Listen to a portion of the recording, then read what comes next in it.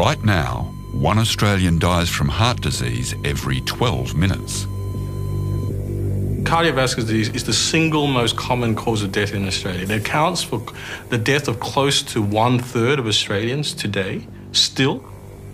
Cardiologist Martin Ng describes himself as a plumber who keeps people's pipes open and their pumps operating. He inserts stents in blocked arteries to prevent heart attacks. Where we open up the blockage using a balloon and then we deploy a metal scaffold called a stent to hold that artery open. Stents are one of the most common implants in human bodies. But while they do save lives and avoid open heart surgery, stents create their own set of problems. Stents need to be small enough to fit inside a blood vessel, but strong enough to keep it open. And that's why they're made of metal. But that means the body treats it as a foreign invader. Without medication like aspirin to thin the blood, lethal clots collect around the stent itself. The clotting can be catastrophic and lead to sudden and total loss of blood supply to the heart, causing a heart attack that can be fatal. It's something Richard Legg knows all too well. He suffered a massive heart attack just days after a stent implant.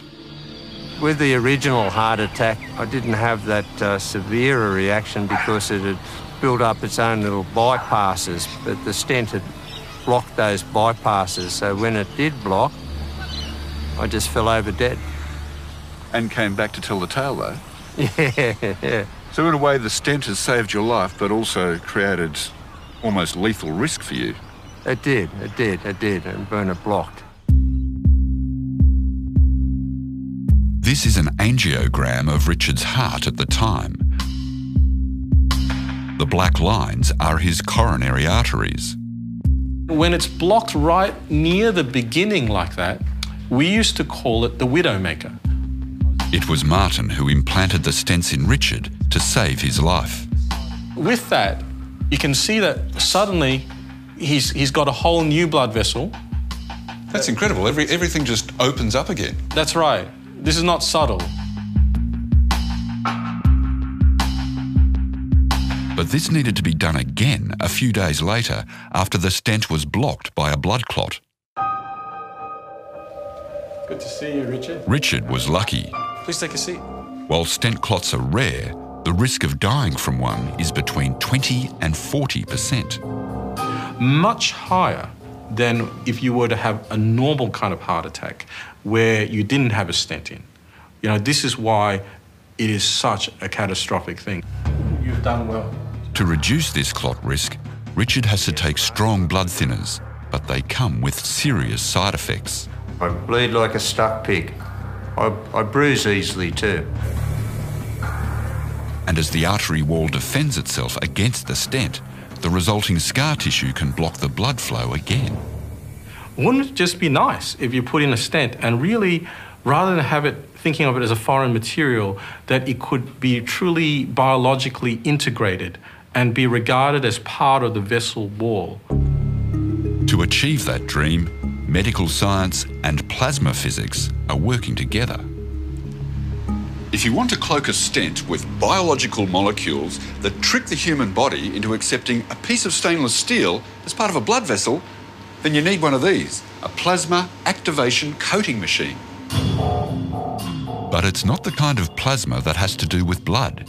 This is the kind of plasma that runs the sun.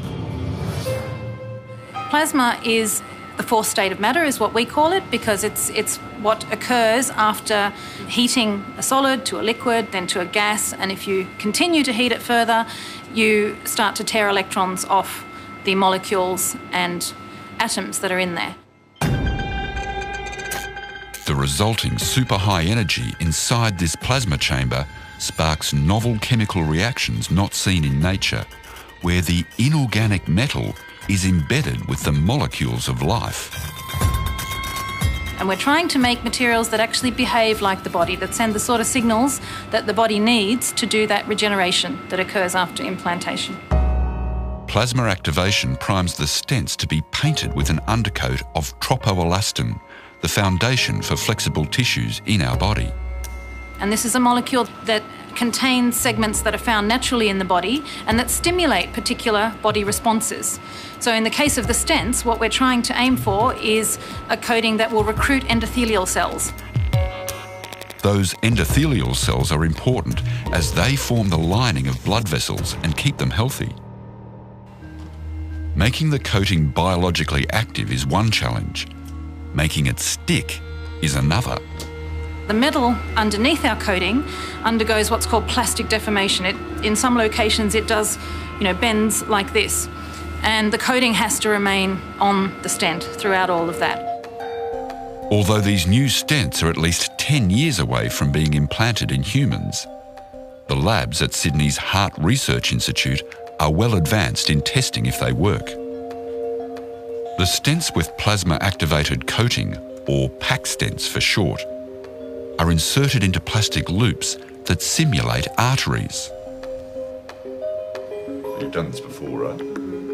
Now all we need is a blood donor. We're doing an experiment to compare an ordinary stent with a treated stent and see what effect it has on clotting of the blood. But this is no ordinary blood. It's mine. Nice work. The loops containing the old and new stents are filled with my blood. The aim is to see how they interact with flowing blood, just as they would in a real body.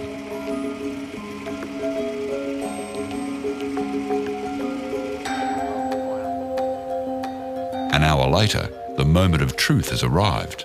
So, it's the end of the experiment. What's happened to your stents? So our loops have been rotating at body temperature, 37 degrees for an hour. We've opened the loops and retrieved the stents, and you can see quite clearly here the result. Our PAC-coated stents are free of any blood or clot. They're still kind of squeaky clean. Squeaky clean. In contrast, the stainless steel control stents have blood all through the struts, and you can see the large clots here at the bottom that we found inside the stents. That's a really clear difference. Are these the kind of clots that could kill a person if they were in a stent inside their body? Absolutely. So a clot of that size inside your stent will block off the blood flow straight away. That's a heart attack. How well the new stents work is a compelling example of an innovative partnership between biology and physics that promises medical hope for millions. This is the beauty of translational research. We feel like we're really making a difference in people's lives.